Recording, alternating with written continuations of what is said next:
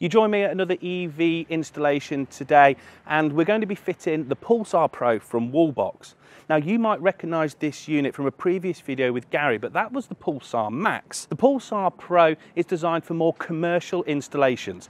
With built-in 4G connectivity and a 2-year data plan, makes remote management, auto updates and setup really easy. The customer is also going to be trialling this unit on their property as they have a big commercial project coming up and want to tap into the functionality and the power sharing option, which can share up to 100 Wallbox chargers. They're also going to be cashing in on their driveway when it's empty with community charging as well. So I've scoped the job. It looks straightforward enough, so what could possibly go wrong? So we start this job by lifting the carpets in the bedroom and hallway so we can get access to the floorboards.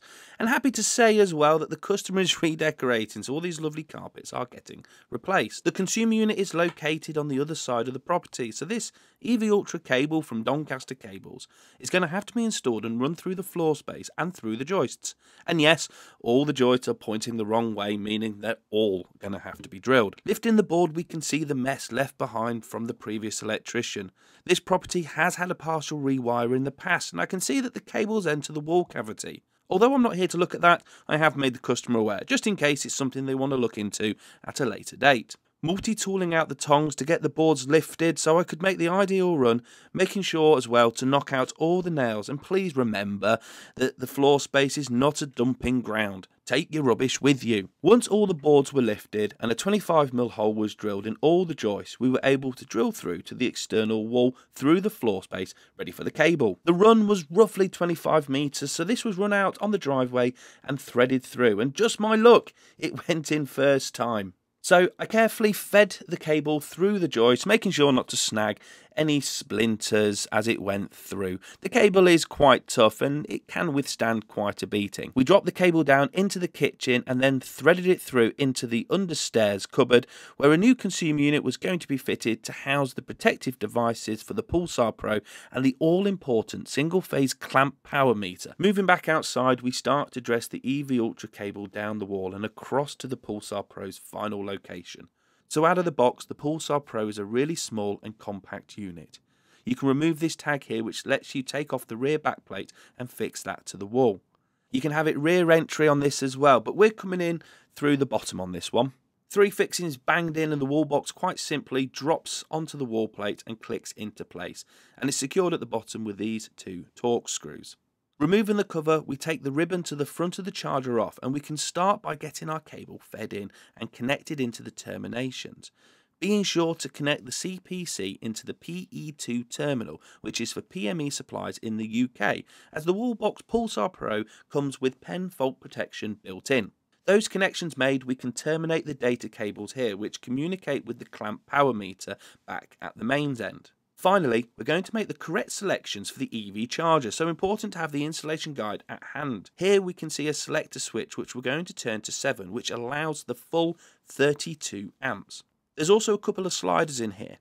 The first one is the power boost, which we're going to slide from NT to T because we fitted the CT clamp on this installation. There's also a power sharing slider as well, but as we've only got one EV charger, we're going to slide this to NT2. This is a great feature, as one of the things we keep saying on EV installs is to future-proof them. You might be thinking about one car today, but with 2035 looming, a 2 EV car family might not be that far away. Over to the mains end, and we're going to start preparing the consumer unit by first drilling out the holes for the tails and the EV Ultra cable. Back inside, we can thread the tails in and start making all the connections before getting it mounted to the wall.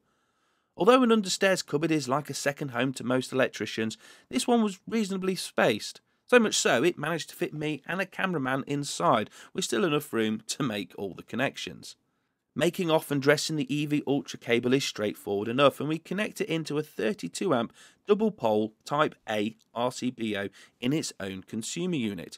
And I've also spitted some spare MCBs for the customer for future expansion. So onto that power meter.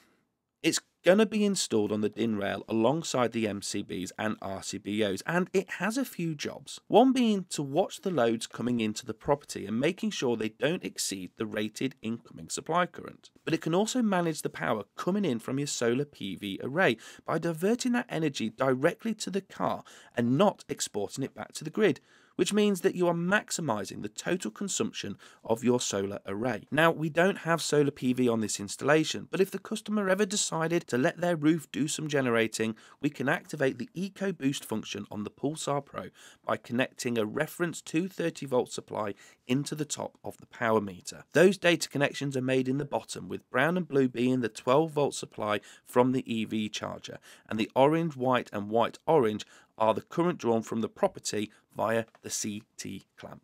And clamping the CT onto the main tails, making sure that the arrow is pointing in the direction of current flowing into the property.